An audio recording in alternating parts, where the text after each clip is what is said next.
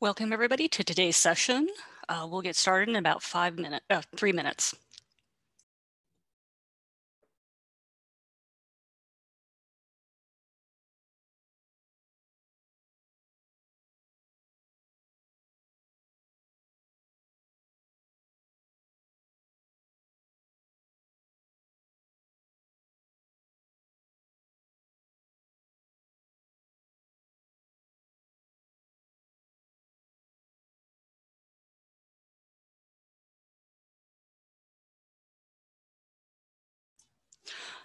Welcome everyone to today's session. We will get started in about 2 minutes.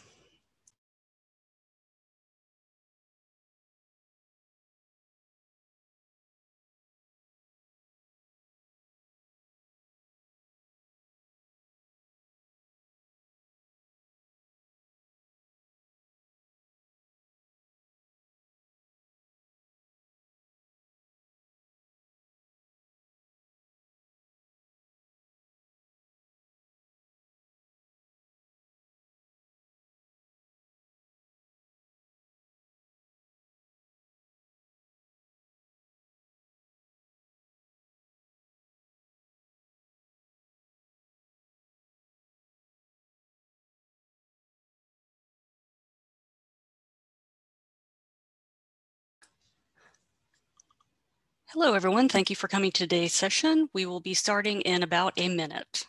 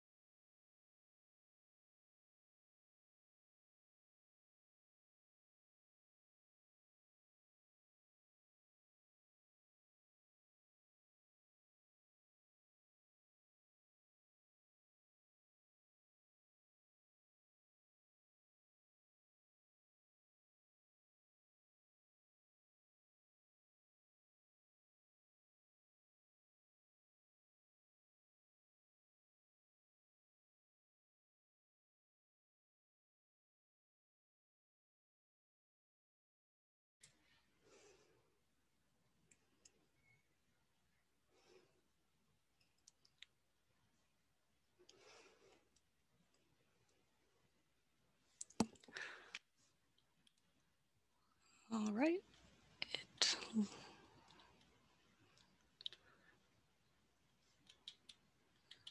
Okay, it looks like it's about time. So good day, everyone. Good morning, good afternoon, good evening, whatever time it is where you are. And thank you so much for joining us for today's webinar. My name is Billy Cotterman, and I'll be moderating this session.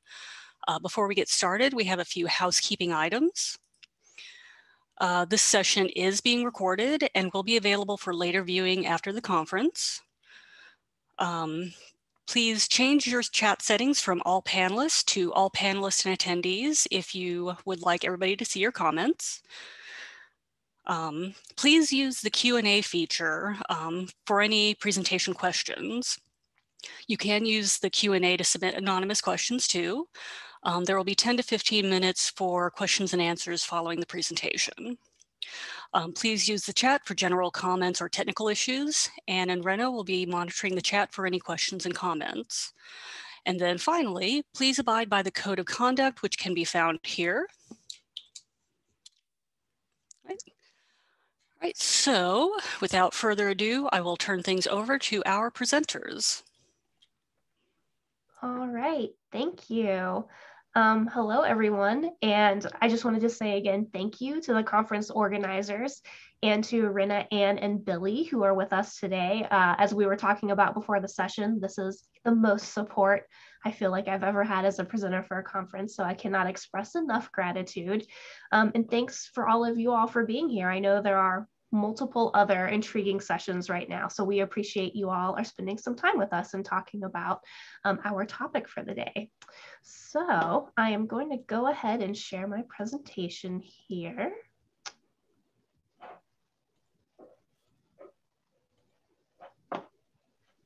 Okay, so back to our topic for the day, elevating through agency, middle manager advocacy for direct reports. So we'll introduce ourselves to you first and then just jump right in. My name is Rebecca Miller-Waltz. I am the head of Library Learning Services at Penn State University Libraries, located at our University Park campus, which is directly in the middle of central Pennsylvania. And I will hand it over to Cynthia to tell you a little bit more about herself. Hello, my name is Cynthia Hudson-Vitale. I'm currently the Director of Scholars and Scholarship with the Association of Research Libraries. Prior to that, most recently as last December, I was the head of Research Informatics and Publishing at Penn State University Libraries, also and still within Center County State College, Pennsylvania. And passing it along to Steve. Hi, everyone. I'm Steve Borrelli. I'm the head of library assessment, and I'm also at the University Park campus in Center County in Happy Valley. And this is my buddy Wilson. He's going to be presenting with me today. And I'll pass it back over to Rebecca. Thank you. And as always, super excited to have Wilson presenting with us. Wilson is a Penn State superstar. So he has graced us with his presence today, which is always exciting. All right. So all of us presenters have been encouraged to share a land acknowledgement as part of our presentation. So our land acknowledgement is going to look a little bit different. We acknowledge that there is a lot to acknowledge when we talk about land acknowledgement. The Native Governance Center, which I've linked here, offers some tips on doing this. And as I read through those, I took to heart really thinking about the self-reflection they encourage, the doing the homework part that they encourage, and using the appropriate language. They also do suggest that there are many different ways to acknowledge the land and that discomfort is and should be part of the process. I certainly found this as we started thinking about doing our homework for this particular land acknowledgement. We discovered that at Penn State, although a number of people are discussing this and thinking about the appropriate language to use for our land and for our relationships with the land, there is currently no agreed upon language for land acknowledgements at Penn State, that there are different opinions and interpretations, and that collectively across the university and across the Commonwealth, we are working to better understand the relationship of the land and the people. And so for that reason, I offer these resources that I have on this slide. In particular, I have found the Land Grab University's website really interesting and instructive as it explains how the United States funded land grant universities with expropriated indigenous land sort of came to be. I've also linked here a digital component of the Penn State Library's Special Collections Library recent exhibit on indigenous roots. And then I have here 2 additional guides to creating a land acknowledgement.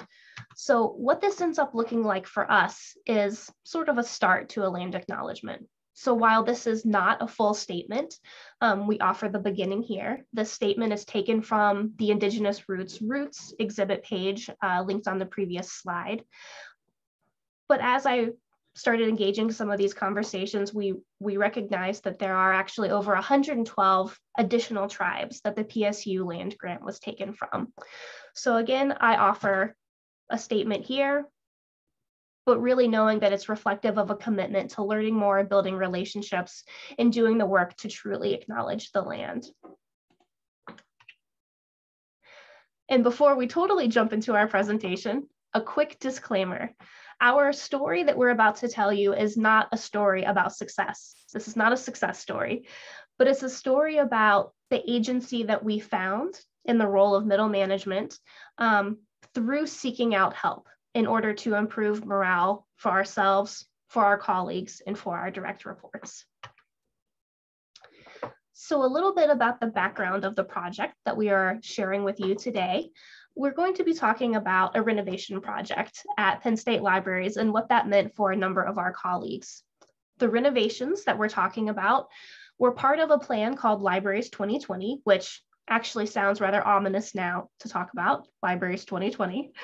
But these renovations had been planned for over 15 years.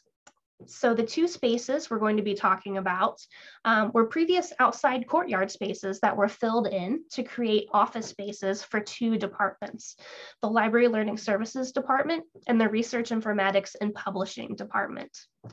These two departments were very different in terms of orientation, in terms of history. Library Learning Services had been a department within the libraries at Penn State for over 20 years. I joined Penn State Libraries in 2015. So I've actually only worked with this department for a small percentage of the time that it's existed. And the department has really grown over that period of time. Research Informatics and Publishing was a totally new department.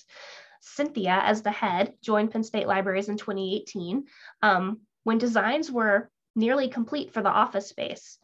So sort of two different experiences, two different departments going through the same types of change, which were that our departments would be moving into these new office spaces that were being built, with the caveat that these office spaces were going to be open office spaces, as in no one would get private offices.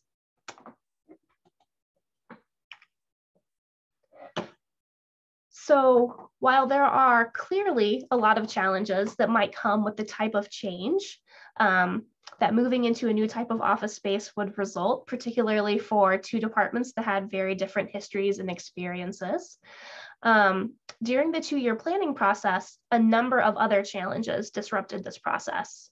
The two associate deans that these departments reported through turned over during the design and planning process, meaning that the two associate deans who started the planning for these new spaces left into new associate deans and stepped into these roles.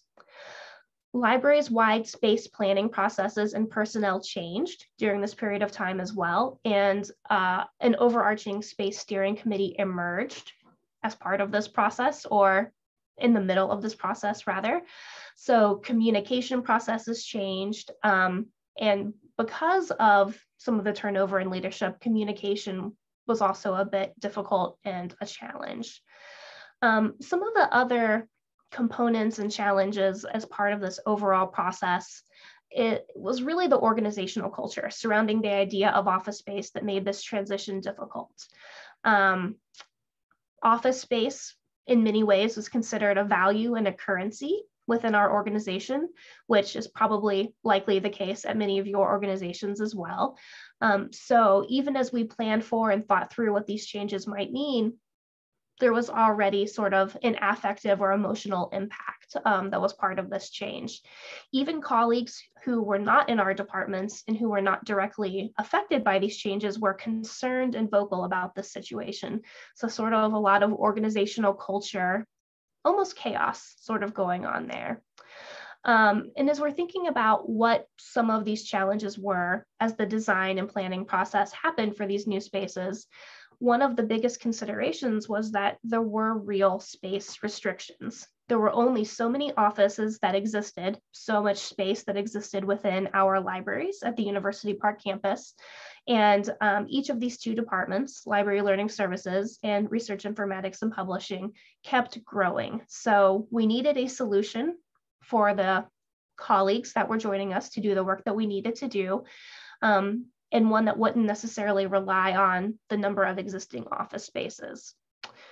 So that was sort of a very shallow, brief, and sort of summary of the challenge that we found ourselves in as Cynthia and I, as the two department heads here, moved toward transitioning our departments into open office spaces. So we want to show you a little bit about what these spaces looked like. So the spaces, as I mentioned before, were in filled in courtyard areas. And so the Library Learning Services Department was on the second floor, Research Informatics and Publishing was on the third floor. So we're going to show you the floor plans and then some photos of what these spaces ended up looking like. And then we're going to talk about what the reactions and results actually were. So you can see here that this space was developed for 12 people. And you can sort of see there are two banks of 6 seats here with some additional focus room spaces around the edges of the office. And what this ended up looking like, this is outside the office space. You can see the door going into our office space. And then there is some informal seating right outside the office space as well. Inside the office space, on the photo on the left, you can see those banks of seats. And then on the right over here, you can see some of the focus rooms, which were originally intended for small group meetings for 2 to 3 people. But we'll talk a little bit later in the presentation about what things are going to look like as we return to work post-COVID. So I'm going to bounce over now to the floor plan for research informatics and publishing. Cynthia, did you want to talk through this one? Yes, thank you. So research informatics and publishing is set up a little bit differently than library learning services. It's the same courtyard location, but you'll notice there's a hallway kind of to the north of the office space, and then there's about 3 distinct spaces. The entryway into the office is directly within the workspace, and then we have 3 focus rooms within the actual room. We have a digital lab that's open to the public that's right in the middle of the space that we operate and that we provide workshops and training out of. And then we have a more casual area for gathering. So this space brought 10 of the team members together, but there was still 2 other distributed department teams that were located throughout the library. So a common area for us all to hold meetings was kind of key. Next slide, please. And you can see how, oh, wrong way. Yep. So you can see the first image on the left is that hallway along with the bank of windows that both of our spaces included. And then the second image you see is how actually the former outside wall of one of the buildings. And so that was now our inside wall. And we actually looked out into a giant reading room. Next slide, please. So this is just on the left, you'll see an example of what the seating area looks like, or excuse me, the office space looks like, and then some of the gathering space as well. Next slide, please. So the resulting feedback and reactions from these, we found the employee experiences in their prior work environment strongly shaped their initial reaction to the new space.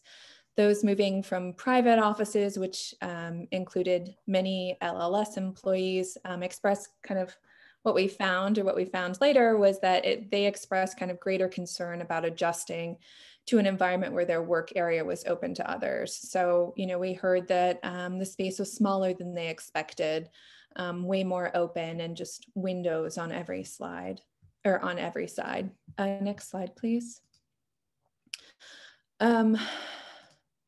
Additionally, most Repub employees, including myself, had worked in open office spaces before. So we shared strategies, and you know, we had some common experiences to draw upon in which to kind of make adjustments to our work life if we needed to do so. But you know, there was feedback that folks had strategies in place for working with it. And finally, the last, next slide, please. The last reaction that we wanted to share was it also felt like the initial reactions that we received were influenced by the level of input employees had during the design and renovation stage. I think Rebecca mentioned it, but since I joined kind of very late in the design phase, the entire department, which was brand new, didn't have a lot of input into what should go into that space. Whereas library learning services actually went through a very in-depth and participatory discussions with designers and others on furniture they wanted in the space, details and list of options, and that sort of stuff. So that was often a point of reflection as well, seeing how things translated from images into actual into actual real life. So I am going to turn this back over to Rebecca. Thanks, Cynthia. All right, so we probably could have spent the whole hour just talking about moving into open office spaces, what the change management process for our teams looked like, our opinions on office spaces in general. But this case study, this scenario itself, what actually happened here is not as important as the piece that we're trying to pull from it, which is what happens when, as a middle manager, you are in a situation where your entire department might be experiencing what we now know could be a low morale experience. And so this little piece here is plucked from Katrina Davis Kendrick's research on the low morale experience of academic librarians. And this piece, which we got to hear quite a lot more about during the keynote on Monday, which was fantastic, really points to what useful and not so useful leadership can look like here. The article, of course, really focuses on analyzing what a low morale experience means and why people might be experiencing it. And it specifically does not try to develop strategies for dealing with that. The themes that were identified, though, as what a low morale experience might be, and what we know about the sorts of experiences, people, and systems that negatively impact morale, we were able to identify that our office situation and many of these complicating factors around it really did reflect some of these low morale themes from the research. So our question was, what does acknowledging and taking responsibility for improving workplace morale look like from the middle where we sit? There are some things we have control over. There's a lot that we don't have control over, but what can we do to acknowledge and try to improve morale at this point? So we're going to move into actually talking about what our strategies for advocacy and improving morale really looked like for us. So it was really important that we sought help and expertise from others who could help us really address the concerns that we were hearing from our colleagues. One of the themes of low morale for library employees is that they don't feel listened to. There could be a negligence piece there, and we did not want to contribute to that negligence. We wanted to listen to the concerns that our colleagues had and figure out a way to not only hear the concerns, but to do something with them. And so we identified 4 areas where we could try to move forward on the concerns that we were hearing from our colleagues. Those 4 areas of concerns were around change management, so around culture, around productivity, around collaboration, what this move meant for each of our departments. Accessibility was another big concern, accessibility of the physical space, environmental health and safety, and then overall assessment of impact and productivity. So while Cynthia and I have expertise in lots of areas, none of these areas are areas of expertise. So we did end up seeking out help from people around campus and within the libraries who could help us with this. All right, so looking at change management. While moving into a new office space with so many emotional and practical considerations, we really wanted to be sure to proactively manage this change within our departments. The move would change our relationships, the way we work with each other, the type of work that we do, the way we do that work. Some of that would be good. Some of it may be a little more anxiety inducing. We reached out to our human resources officer who connected us with training resources within the university's human resources. And we connected with a university contractor who collaborated with us to develop a custom change management workshop, which we were able to facilitate the week before we moved into the new space. The workshop helped us surface concerns and anxieties and really helped us engage in activities where we identified what we did have control over in terms of how we would be reacting to that space. The workshop also helped us consider our increasingly tumultuous relationship with our administrative leaders, but also helped us understand where they might be coming from. And that's this image that I have here on this slide. One of the things that the Library Learning Services Department really took from this workshop was that while we were in this endings phase where we know there's a change coming. We know we need to let go of the old way. We're still struggling with that end piece there. Whereas a lot of the leadership that we were working with were already in the beginnings phase. They're already thinking about what our new roles would be, what the new workflows would look like, what our new purpose would be. And so thinking about those two different perspectives really helped us bridge the gap in some ways, in terms of working with our leadership and understanding the perspective they might be bringing to this experience, which felt a little bit different than ours. The next consideration was accessibility. At least one colleague within our departments needed to request a reasonable accommodation for the physical space. So after some discussions inside the libraries, we realized that we needed to work with Penn State's educational equity offices, which we started to do in spring 2019 in order to address the need for this reasonable accommodation in the design process. The support that we were able to get from this office included funding for the accommodation that needed to be made, expertise in integrating accessibility design into the process. And I think that will be something that will be leveraged in the future as well in future design processes. And then the negotiation aspect with libraries administration and architects to make sure that this accessibility need and this reasonable accommodation were honored and were respected and taken care of.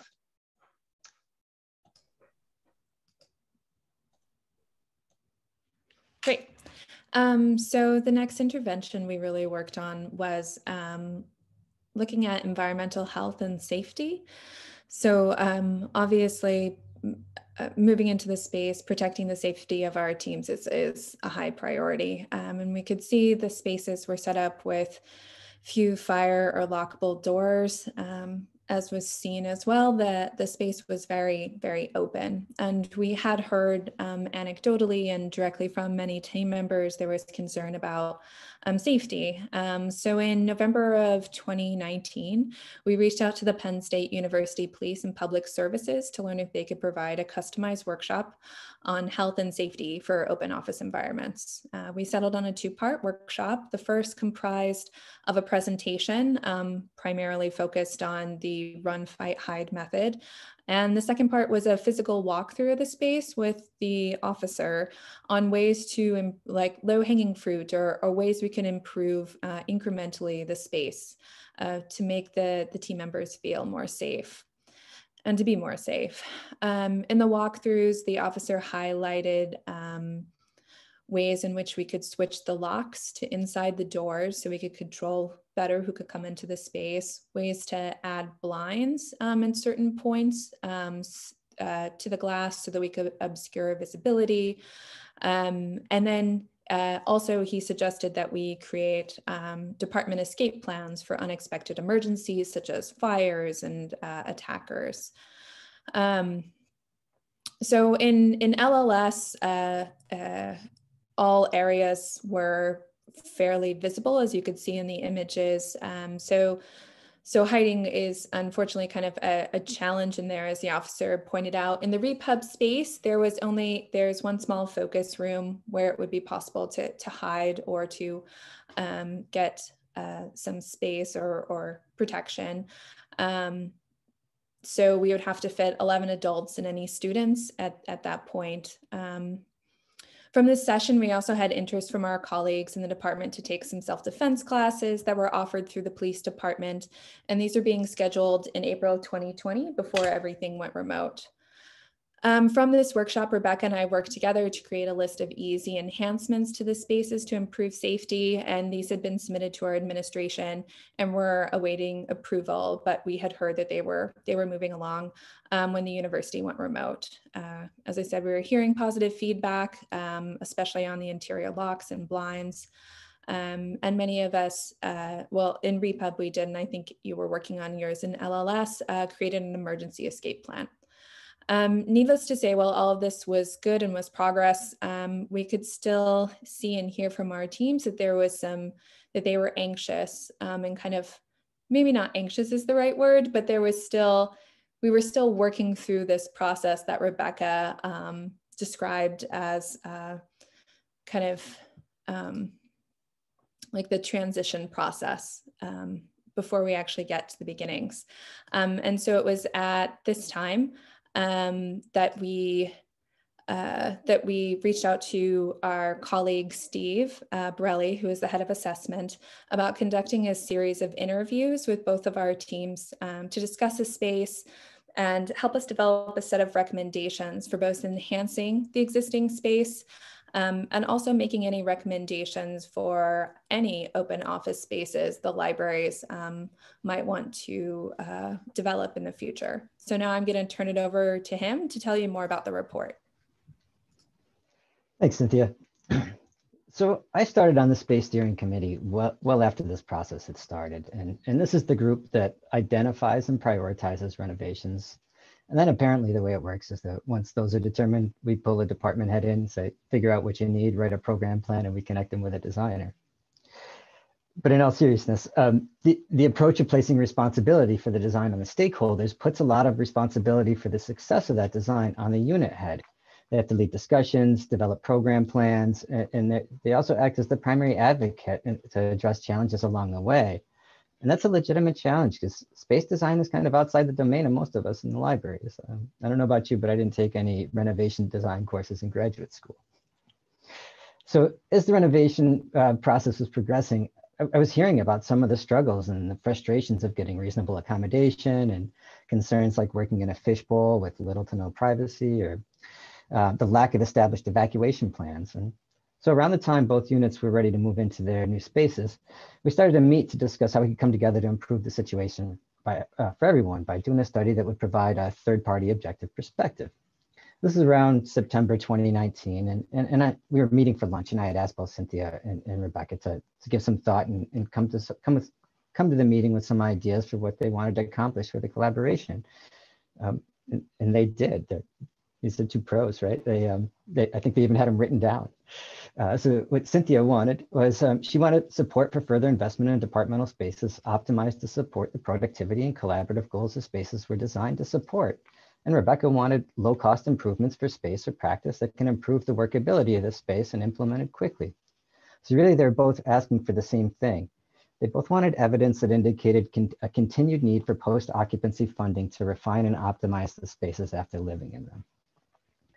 And they also wanted to investigate how working in an open office environment impacts the sense of self relative to the university libraries.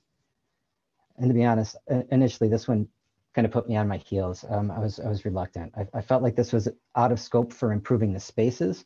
And so I was reluctant to include it in the investigation. And then I went back and I sat down with my research partner, Lana Munip, and we talked it over. And she really showed me the importance of investigating the sense of self, including that in this investigation. I'm glad we did, because we found we had a number of good findings. And so together we came up with these research questions, areas of focus. Slides, please.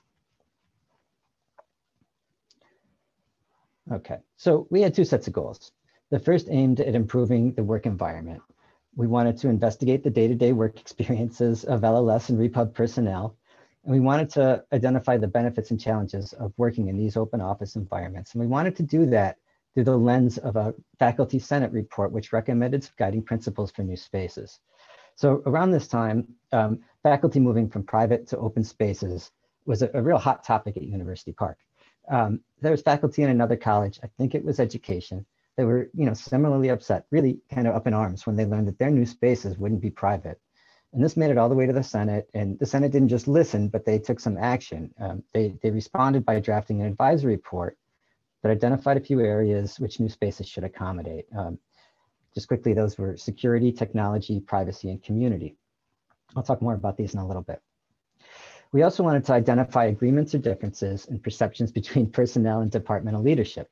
The people who were going to work in these spaces, they weren't feeling like their voices were heard throughout the process. The new spaces that resulted were really not what was promised early on. So I was concerned that there might be some animosity with their unit leadership or opposition to the way they were leading the renovations. Again, so much gets put on the unit leaders in the way we approach this. Ultimately, this turned out not to be an issue. Instead of opposition, we found mostly aligned perspectives, and a lot of the participants acknowledged Cynthia and Rebecca's efforts in leading and the challenges they faced. We also wanted to investigate how working in an open office environment impacts a sense of self relative to the university libraries, right, as I mentioned. So to this point, librarians at University Park typically had individual private offices. There are only a handful of us who worked in cubes or other open office spaces. So this was really a culture shift. We also wanted to provide colleagues in a new environment opportunity to share their experiences in the new space with an eye toward improving the practice further. Right? Again, this is the group of stakeholders who to this point in the process felt like their input wasn't honored. So we wanted to give them a safe and anonymous outlet to provide some feedback and maybe vent a little bit in a less political way. We really wanted them to feel free opening up. And then the next set of goals was really aimed at improving the process for future innovations. We wanted to better equip stakeholders for success, and we wanted to improve equity in space decisions going forward. Slide, please. So a few background considerations. We didn't start this investigation until people had been working in the new spaces for about 6 months. And we did this because we wanted what we put forward to be meaningful. So we deliberately held off on the investigation until people had time to get comfortable in the space, move past their initial reactions, develop some strategies for working in the open environments, and to experience the opportunities and the constraints that the spaces provided. We also knew that if we dove in immediately without time to acclimate, we'd likely get a response that people just needed time to adjust and further reluctance to invest further in these spaces. And as our participants were the set of stakeholders with the least agency throughout this, and they felt their input wasn't valued, they were really relying on Rebecca and Cynthia, whose agency was also somewhat limited. Otherwise, they wouldn't have gone to the extent of developing a research study to strengthen their case, right, on top of everything else they've done. So really, this is kind of like, this is a story about two leaders who had to walk this line and try to make the best out of a less than optimal situation. And we're kind of getting criticized on both ends, right? Administrators were frustrated with complaints about the space and requests for funding to improve them further. And the direct reports who felt slighted by their new spaces because they weren't what was promised. So we tried to be considerate and deliberate in our process. And we wanted to be as transparent as we could, in part by providing clear processes for input, review, and feedback. And I'll talk a little bit more about this later. But our participants had the interview questions well ahead of the meeting. They saw, well ahead of meeting for the interviews. They saw the draft report even before Cynthia and Rebecca did. Earlier, I mentioned a Faculty Senate report, and our interview protocol was informed by this Faculty Senate discussion and report. And guidance from the university on faculty spaces had last been updated in 2002, and it really didn't address anything about private versus open spaces. The document was simply a table that recommended the maximum size in square feet for an office based on rank, right? So I think it was an emeritus faculty member maybe could have a maximum of 220 feet versus an associate 180, something like that. Now, this 2020 Faculty Senate report on office space standards didn't update that 2002 guidance, but it did provide guiding principles for faculty spaces. And the key question that drove the report was, do the departmental spaces meet the core needs of the personnel working within them? And it considered those 4 areas that I mentioned earlier by asking questions like, are the spaces secure? Do they afford privacy? Do they meet technology needs? And do they support community? And in cases where we felt they didn't meet those needs, what modifications could be made in order to improve the work environment? Then after completing the investigation, we started looking at space evaluation tools and ultimately landed on recommending a customized version of Vischer's Building and Use Assessment. This is something that came out around 2005. Building and Use is an evolution to post-occupancy evaluation and building performance evaluation. And it builds on these approaches by considering a wider range of influencing factors. It includes social and physical considerations to evaluate functional comfort. And we thought this was a pretty well-aligned approach with what the Senate was suggesting as it integrates elements of community, one of the 4 areas suggested in their report. Slide, please. So our approach, we invited everyone who worked in these 2 spaces to participate in interviews. We developed a 19-question protocol, and we shared it ahead of time with anyone who was interested. And then the 2 of us, Lana and I, conducted 1-hour interviews with 18 of the 20 people from both departments, including the heads in early spring 2020.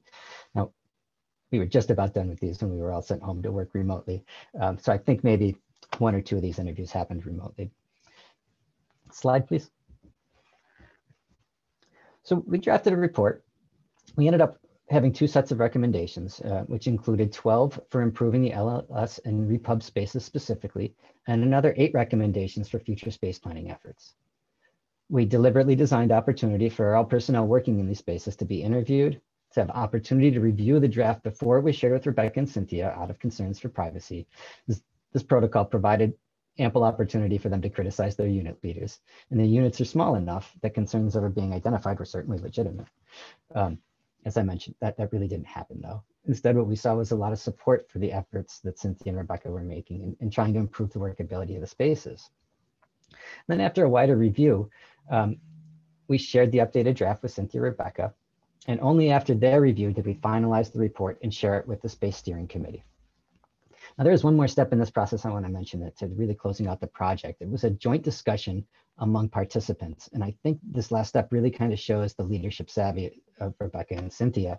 They pulled everyone together after they had a chance to see the final report and to talk about their experience and provide feedback to us as researchers. So this was a real nice close to the project.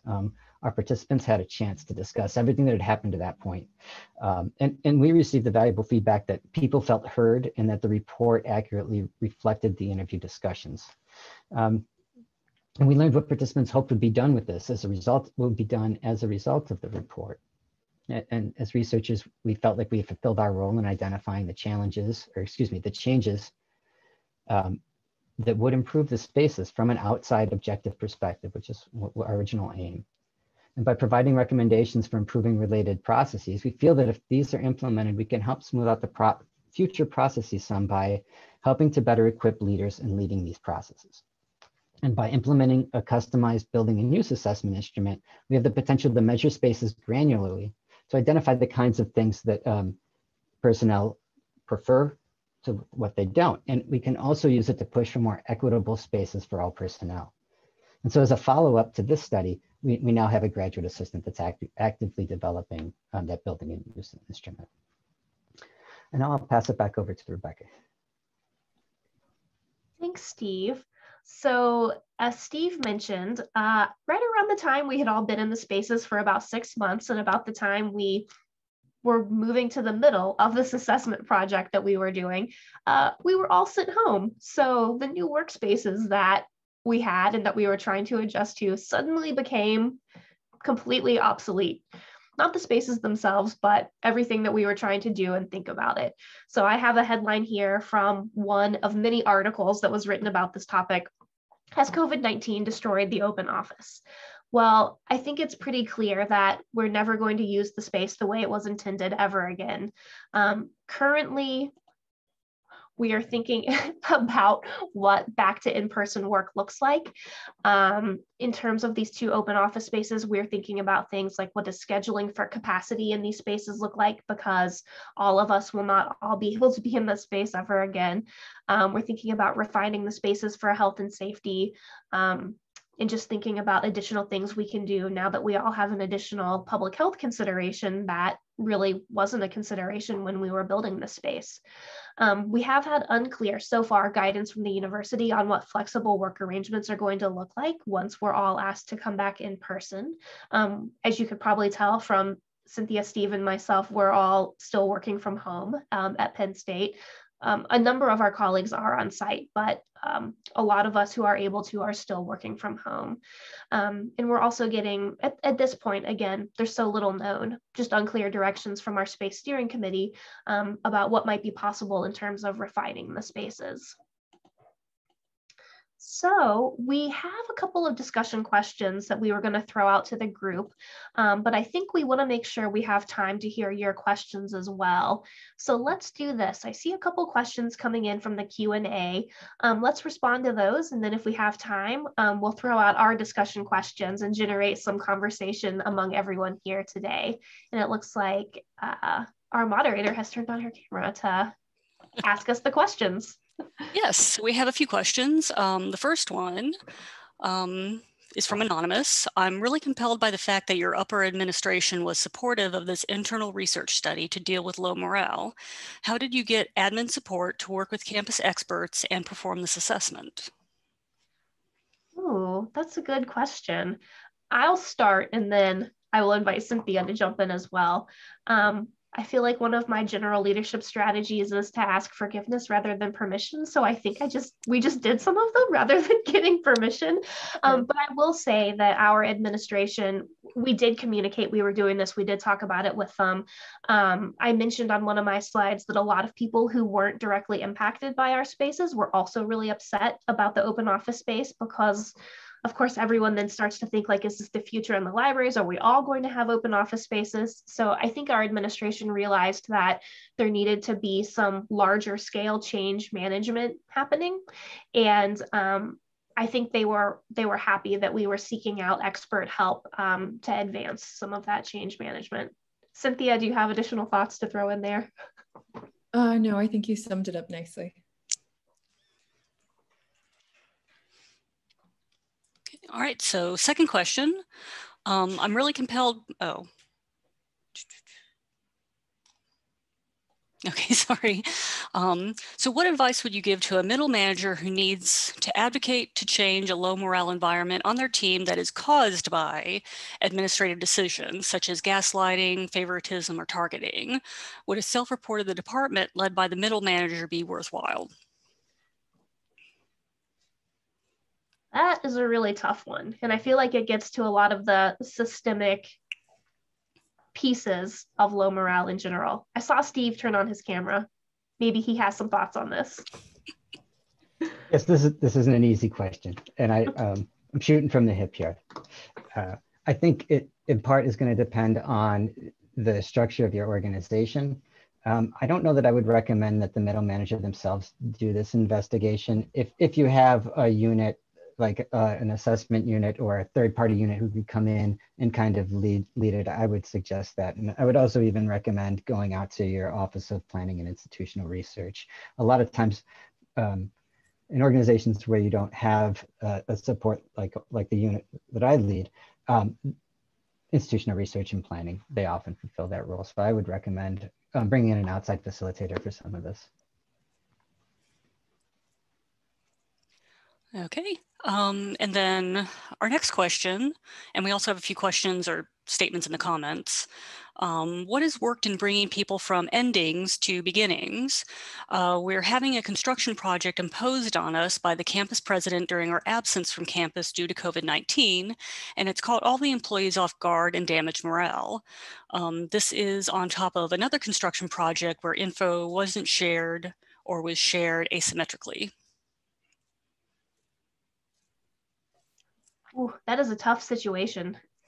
My heart goes out to you, whoever that is. And I think there are elements of that we deeply empathize with. In terms of bringing people along from that endings to beginnings phase, we were sort of interrupted in the middle. I felt like we were potentially moving forward with that transition. But we were really only in the space for about 6 months. We were maybe moving toward that middle box at that point. I think one of the biggest things that would have helped us would be time. People need time and space to adjust, to figure out what new workflows and relationships and collaborations will look like. I will say that a lot of the ideas that the change management consultant gave us really helped. For example, she encouraged us to develop community agreements, which I think both of our departments had something like that already, but the community agreements really outlined what we expected from each other in the office space, what really annoyed some people so that we could try to avoid that, what people really needed to be able to work well in the space, and that we had bi-weekly check-ins on that just to see how things were going, to really be intentional about thinking about the fact that we were going through a transition. Cynthia, would you add anything to that? Sorry, I'm distracted by chat. I think you hit on it well. Yep. Yeah, I just want to jump to the chat because I think there are a couple things in here that are kind of related. So one of the comments is, so the open space was not a negotiable as a middle manager. It was presented fait accompli. Lots of research out there says open spaces do not yield the theorized benefits, i.e., or e.g. greater collaboration and creativity. If anything, I've read more likely people more likely put on headphones and try to shut each other out? So a lot of our colleagues were very familiar with that research as well. And we definitely talked a lot about that. And you're right, a lot of that research does exist. But yes, it was an intentional decision by our architect and leadership. Cynthia looks like maybe she wants to say something here too. Yeah, I was just going to add that most of the, again, I joined the libraries at the point in which all of this, and I think Rebecca did too, at the point when these decisions were already made, and the administrators who had made them had also moved on.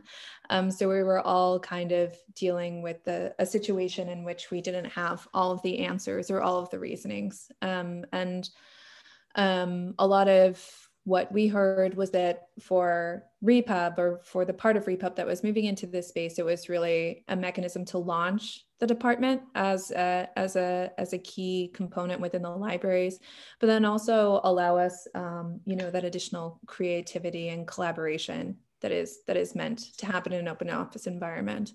And I will say, it definitely wasn't a bad experience for everyone.